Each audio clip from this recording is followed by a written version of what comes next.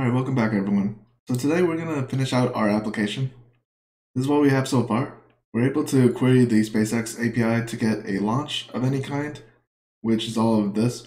And then we also created a user object that we could log in with. Now today we're going to actually make this more of an application where these two entities actually talk to each other.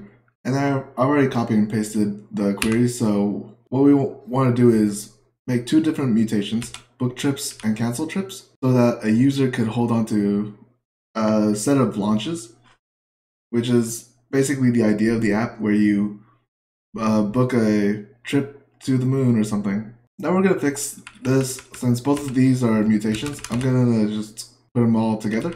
And I'm putting in the user GraphQL schema because that's where we want these trips to actually live. Now the first thing that we're going to need to do is add a trips attribute to the user object, or the user entity, I mean. So we're going to go open up our entity here and create a column called trips. Now I actually don't want to make a new entity, so what we're going to do instead is create an array, which is something you can do in Postgres. And I know that the trip IDs are all numbers, so this is going to be of type int. We're also going to tell Typeform to treat this field as an array. To do that, we need to set the array as true here. And the next thing that we're going to want to do is go into our launch service, and we're going to make a new method here so that we can get launches by multiple IDs. And then we're going to want to do the observable equivalent of doing a promise.all, which to translate, that will be a fork join. And we're going to map that array of numbers and pass it through to the original getLaunchById. Now, fork join returns multiple observables, so we're going to have to actually merge them all into one singular observable. And to do that, we're going to pass the pipe property and use a method called mergeMap. And the incoming set of observables, we're going to return as a singular observable using the of method. And be sure to import all of these, which, if you don't know, comes from RxJS operators. Now we're going to do a little bit of optimization here. Instead of just returning this all the time, we only want to do it when the array of numbers actually is more than one. Otherwise, it would be wasteful to just do an HTTP request when there's nothing to do. So instead, we'll return an observable of an empty array if we get an empty array. Now the reason why we're updating the launch service is because we were going to want to use the launch service in our user module. And to do that, I'm going to go to the launch module and make sure that we export this launch service so that we can import the launch module in our user module. And inside of our user module, we will do that. So this will be launch module. Launch module has a dependency on the HTTP module, so we should probably get that too. So I'm going to add that to our imports array. And once that's done, we can go into our user resolver and inject that dependency. And that's the launch service of type launch service. Now we can use that launch service here to resolve the field of trips. And we know we need to return get launches by IDs, but we need to get the user.trips. And this field is being resolved on the me query. And if you remember, this user comes from the JWT payload inside of our context. So rather than just returning what's inside of our context, because the trip attribute may change over time and it's not gonna stay inside of the token, it would be a better idea to get the actual user entity from the context that we're given. So I'm gonna use the user service to get that user from email. And now inside of our resolve field, we'll have access to the parent object, which is of type user entity. And then inside of getLaunchedByIds, we could just pass in the user.trips. Arguments. So I mistakenly made trips a string array. This is actually supposed to be a number array. So we'll do number here instead. And that should fix our little typo. And with that, we have everything that we need to be able to read all the trips that we create. However, we still need to actually add them to the user entity. And that's where we're going to add these two mutations to our user resolver. So I'm going to scroll down and make these stubs here. The actual business logic is actually going to live inside of our user service. So that's the next file that we're going to open up. And we'll close all these tabs because there's a lot. So in our user service, I'm going to create two new methods. One called add trips and the other one called remove trips. And this is where we're going to do some CRUD operations. And let's get started with the add trips first. So this is going to be a little bit more complex. So we're going to deal with promises, so I'm going to make this an async function. And we know we need to get the user by email, so I'm going to add another argument here for the email that we can pass into typeborn to grab the user. And here I'm going to just reassign user.trips where we can cap the IDs that are being sent in. Now, just for some safety, so that we don't get duplicate IDs, I'm going to use this syntax to create a set and then remove all the duplicates. And then we'll save the user. Remove trips can be similar. We're still going to need to grab the user, so I'm going to send in the email as well.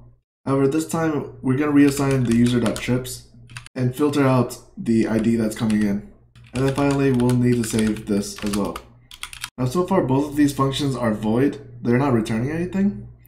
And we're going to go look into our GraphQL schema and see what we actually want to return. And it's going to be this trip update response type. Except in our service, we don't actually have the launches. So what we're going to do instead is create a new user model. So I'm going to make a new file called, let me clear this so you can actually see what I'm going to do. So the file is going to be called user.models.ts. And this file is going to hold all the intermediate data structures. So we're going to create a trip update response model. And we're going to use the omit advanced type here so that we have trip update response, but we're going to replace the launches property because we're going to return an array of numbers instead.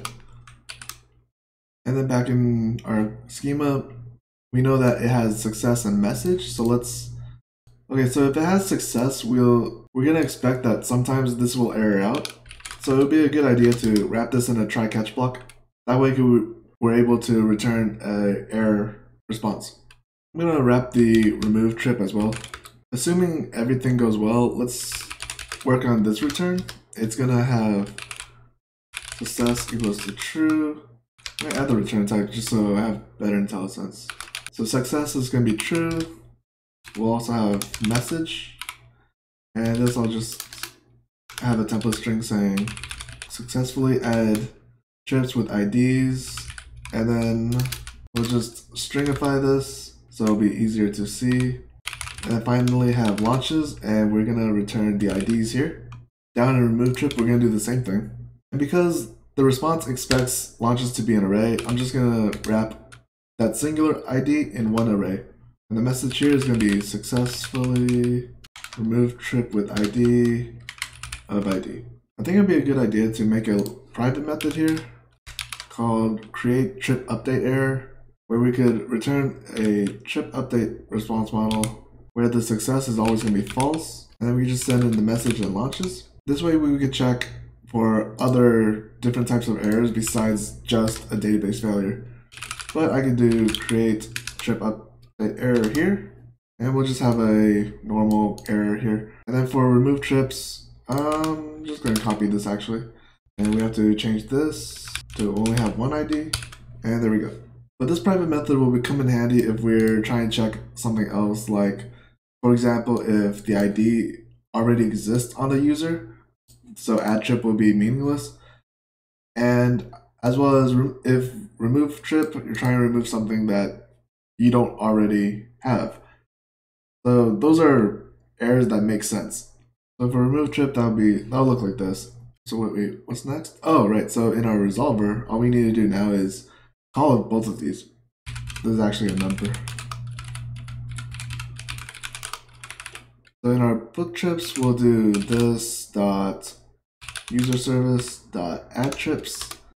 We do launch IDs for the first argument, but we also need the email, which reminds me we need to use guards here so that we have access to the user object, which comes from context, user, and I'm just gonna destructure that here, and then we can send it in.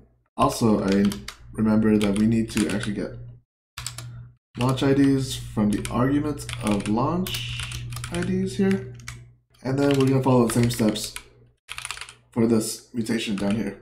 This one takes the launch ID and email, and if we save, And make sure you return both of these. And then there's one last thing that we need to do, which is if you go back to our user models, this is currently a list of numbers. We actually want to transform this to launches. So what we need to do is generate a new resolver.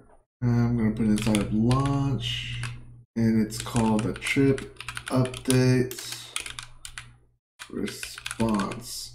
And I'll also add options of spec and flat. Alright, it looks like it's been created. I don't know why I get all these errors. I think I might have to update node. But once you do that, you can open up your new resolver here. Now it doesn't actually matter which module this resolver goes into. I just put it into launch resolver because that just makes most sense in terms of the domain that it belongs to.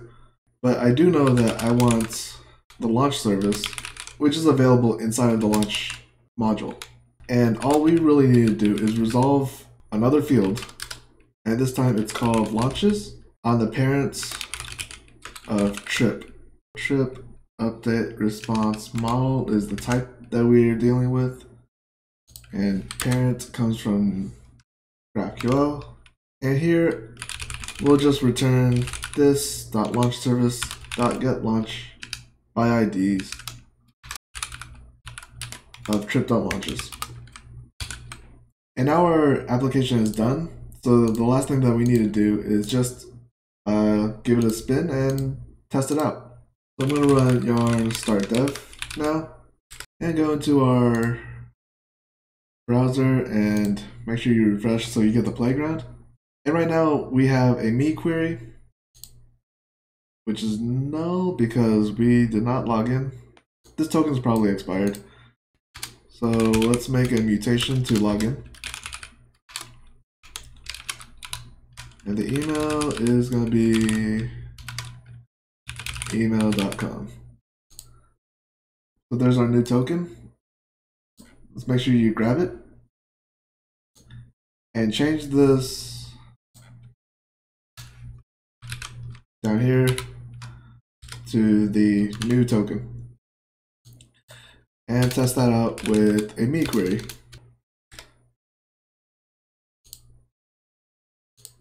Now we can test out our new attribute of trips. And trips is a launch, so we can open this up and get some IDs as well as some other attributes. I'm gonna get site. And through some debugging, I already added a few. Right now I have like 1, 13, 2, 20, just to get some stuff. But let's test out our mutation now. And let's go with, okay, that was weird. So I went with 1 and success was true. I was gonna do 13, but if we do 1 again, we should hit that error. And then if we do the me query, which I have in another tab, the 1 is no longer there. So if we now do the launch ID of 13, we should also remove that. So there's our new response. And in the me query, this 13 here should disappear as soon as I press the play button, which it does. Now let's also test out the book trips, which takes in a launch IDs, and that gives us an array. Let's just add both 1 and 13 back to the user. And while we're at it, let's just add a random other number. So, I don't know, 99. If we execute,